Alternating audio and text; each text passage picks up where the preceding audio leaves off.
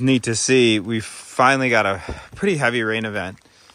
Nothing crazy, but maybe I got to look at my rain gauge. Maybe it's been 1.5 inches today, which makes it the biggest rain event of this summer, I'm pretty sure. And it's neat to see our highest swale activated. And it's hard to see where it is. Although now you can see with the rain if you look carefully. But normally most people miss it. It runs right here. And then it goes right there. So collects a lot of impervious surface, which I'm coming to appreciate more and more as things get drier and drier, because it allows you to harvest water from certain areas. I mean, usually our mindset is that impervious surface is bad, which in some ways it is. We want as much pervious surface as possible, but actually impervious surface gives us a lot of ability to catch water. See, there's a little delta forming right here off the old basketball court. So this swale right here, it's full of water. It's the first time I've seen really water in it the whole summer past about here. So we can keep walking. Look how high the grass is. It may be hard to appreciate, but the grass is way higher in the swale. There's still water. And it's always very interesting to see how much infiltration capacity we have here. There's still water. There's a lot less of it here. And pretty much, my fence is on. There's no water here. So it all infiltrates by about this last kind of 0% level sill area right here. So that's pretty much catching all the rest of it. I've only seen it make it out to the final level sill, which is down there. Right there, there's a couple thousand gallons can sit perfectly horizontal spillway. This is our driest, droutiest ridge in the highest part of Zone 1. And then there's a lot of water coming off this 72 by 40 foot building and off the basketball court. And in big rains off this plateau, although this is pretty sandy soil. So really interesting to see how much infiltration capacity we have. It's been dry, and these soils are thirsty, and they're ready to soak up a ton of water. So all of this rainwater is just hydrating this dry ridge and just going in, and feeding this very dry hillside where we have hickory, autumnberry, well, apple, chestnut, hickory, rubus, more hickory, more chestnut, oaks, etc., as you go down the hill. And it's a poor, very dry area, just getting hydrated. So really neat. And this took me, actually, it was just a few years before I saw that this swale could fit here during a permaculture course. We were looking for a project. I was like, I think we could actually get this water from here, not down there, but over out to the dry ridge. And what made me think about it harder was because we developed a spring down there, and I didn't want any overflow from this area where I have metal shop, wood shop, people park, any of that water going straight downhill. Oh, look, there's apples for them. You want to call them? Come on, the cows. Come on, cows. Come on, cows. Come on, cows.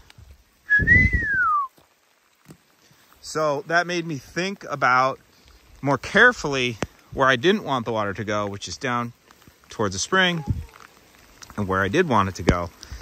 And, you know, year after year, I look at water ever more carefully. I'll never be done learning about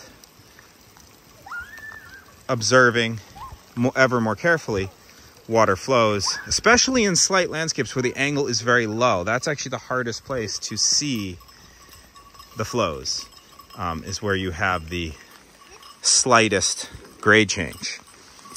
But you can see right here.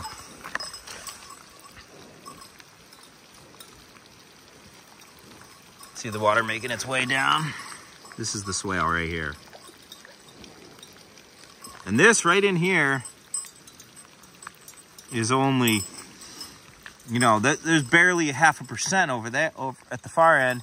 And then maybe there's like 1% here, then about 0, then about 1 to 2, and then it finishes out at 0. We surveyed it during one of our permaculture courses and then dug it. And we actually barely were able to get it in. There's bedrock right here. You see that? That's bedrock. We were just able to scoot this around. So the first thing we had to do was assess, can we miss this? We got a benchmark elevation there and then formed up a little gravel to catch all that and curtain drain it over here. We actually, I think, had to pickaxe at some of this bedrock right there just to get it to pass. Hi to cows. Hi to mama. So, neat little observation to see during the flows. The less water we get, the more carefully we need to harvest and store it. Hey, Mr. Speed. It's our new cow, Boone Speed, named after the famous rock climber. So here's the other side of this barn. Not quite as impervious, but pretty damn impervious. Okay, you carry it. You got it, mister. And this actually was prone to erosion when we were doing construction in this whole area, but we got it all grassed up quickly. Come on, bring it over here. We had 20 inches of rain in 6 weeks during that. By the way, this is totally the way I'm storing all my wood now. That's not good. Look at Joey, look at that. Look at all this. This is our lumber growing mushrooms. That's not what we want. That's really not ideal. You see? That's why you don't leave the bark on lumber. You gotta take it off. So we gotta use this. This is some hemlock that's been here a couple years. It should hold up longer than that, but okay, you got it. Bring it over here. So this side has a bunch of bioswales because eventually all this water is in the watershed of multiple ponds. And so we wanted to, make sure to filter it quite heavily. Plus you want to slow spread sink water all the time anyway. And let's see if these bioswales even have much water in them. They've been empty most of the summer, since like June. Okay, so there's a little couple inches, but they're not full. So, okay, hold on. So basically all the water from this whole watershed, few acres, put it down on the ground then. No, you aren't even getting past this area and making it to the ponds. I mean, we have water coming off other buildings with roofs directly into the ponds. But we're infiltrating all of this storm water. We would need inches of rain at this point for it to even get over land, which is good. Putting it all into the ground. It's the last bit of nectar for the bees.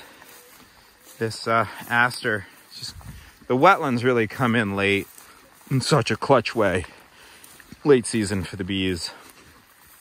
And the knotweed too. Casimir, thanks for sending that hickory and that walnut. They're doing great in this wetter area where they can survive the winters more better because it's more moisture in the ground, which can allow marginally hardy plants to get by further. I think that's something I'm noticing.